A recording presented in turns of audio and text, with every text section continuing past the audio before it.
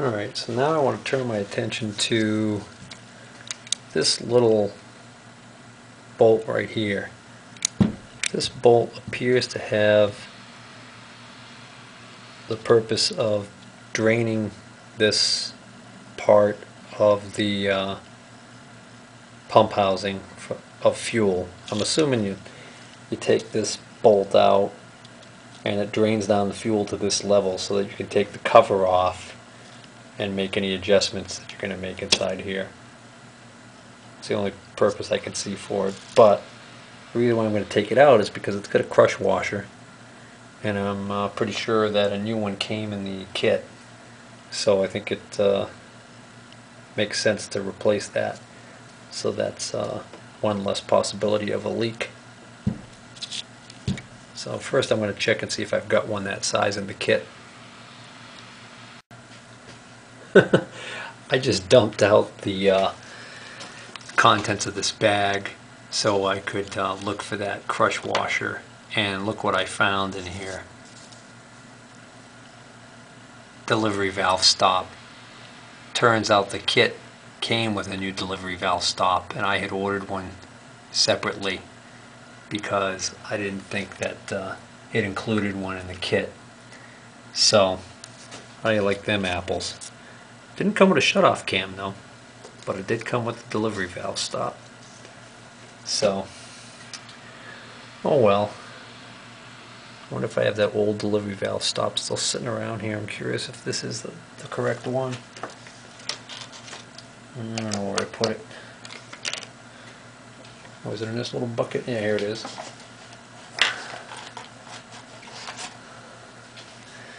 There's the original one. Yeah, it looks good. Guess I didn't need to order one of those. Wasn't very expensive. But if anybody else is planning on ordering one of these kits, be advised, don't bother getting the delivery valve stop. It comes with it. Alright, what else we got in here? What are these?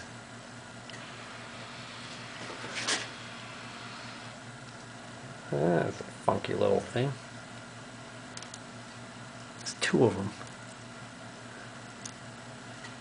I'm gonna have a lot of stuff left over here, and I can only surmise that the intention was for them to provide one kit that serviced several different versions or models of this pump, some of which required more parts than others.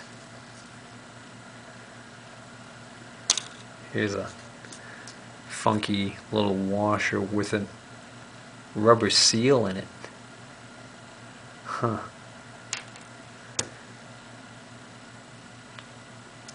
Let's see. Several of these have to be for the purpose of sealing these banjo type fittings to the pump. So the question is, what's supposed to be used to seal these? Is it supposed to be a crush washer on each side, or is it supposed to be an O-ring on one side and a crush washer on the other? That is the question, which I think I'll look at the parts list and see if I can get an answer. Okay, the parts list shows a call-out number of 84, same part number for the inside and the outside of that banjo fitting, and it's describing it as a plain washer. And it actually says there should be 13 of them. 2 per hole times 6 should be 12, and then there must be a 13th one that's used somewhere else, maybe even in my current bolt that I'm thinking of replacing. So let's see if any of these, because these are different size, let's see if any of these, well, I don't see 13 here.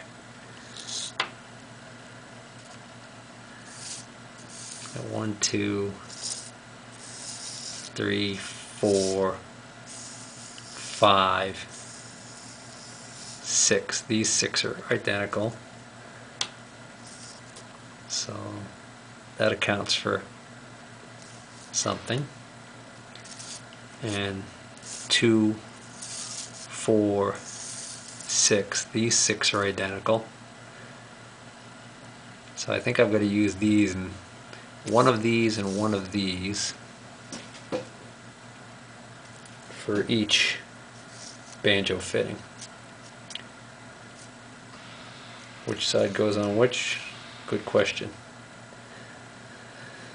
Okay, so that doesn't leave any of these left to use on this fitting right here. I wonder if this one,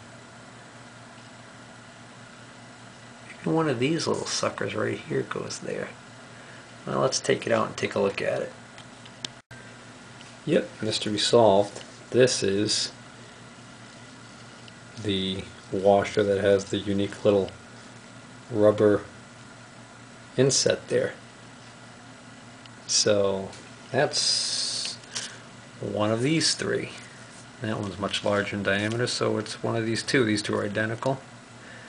So we can discard that. Take this guy and put him on right here.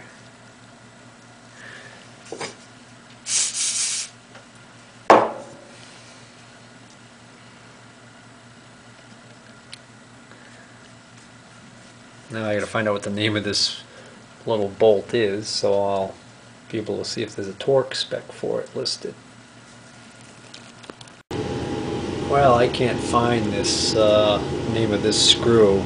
It might be torque screw hole plug. I think there may be other pumps that there's actually a set screw type of arrangement that they call it a torque screw.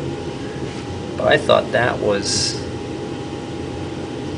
thought that was this screw here,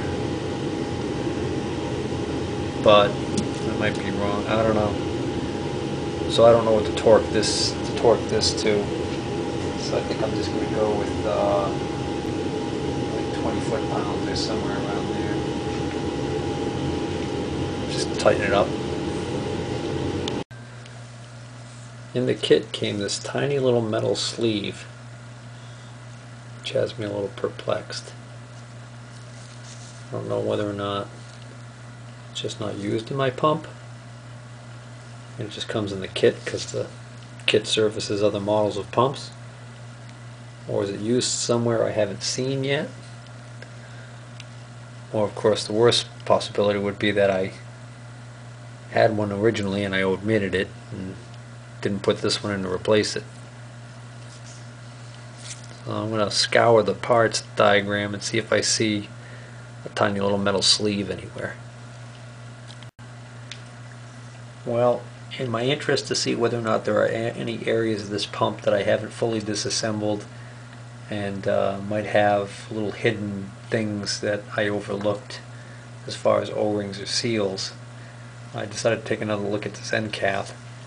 Those of you who have looked at my earlier videos when I was playing around with the fuel system remember that I had removed this nut because there's a screen inside here, and I was able to inspect the screen and make sure it was clean. So what I noticed now though is when I look down straight in there, it's actually an Allen head screw down inside there. So I'm wondering whether or not there's more to this than meets the eye. So I want to take this out again. Only oddly enough, it's very tight now. Can't get it off right now. So I'm gonna have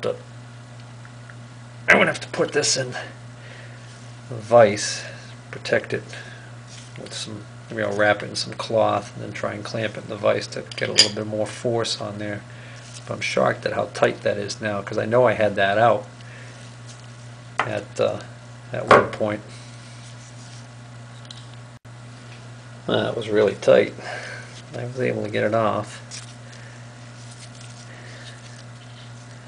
Oh, there you go, right there. There's an O-ring. There's an O-ring that's going to account for one more O-ring in the out of the kit we're going to need, and there's another small O-ring down there at the bottom. So that's good. And what do we see down inside this? Nothing really. drops of fuel. Nothing else to really see down in here. Of course, we've got this plug on the bottom I've never had off. That's probably got some sort of a seal associated with it also. I don't even know if I want to try and take that off. That looks like it hasn't been off in a long time. Like maybe never.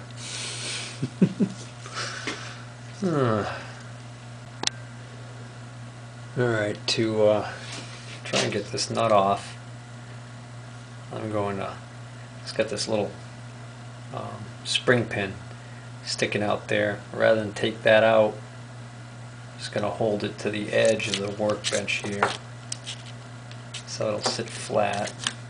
So the spring pin will be off the edge of the bench. And clamp it to the bench so I can get some force on it. Piece of cake. It's just one of those things where it seemed really tight when I was trying to do it by just holding it in my hand, but as soon as I firmly secured it to the bench, it wasn't even really that tight. And what I've got is I got a nice little plug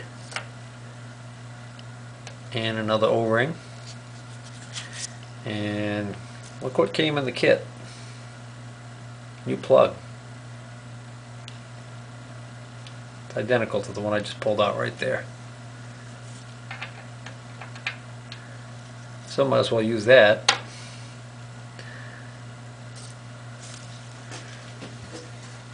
So now I can, now that I have this wide open, I can give it a much better cleaning than I had previously given it.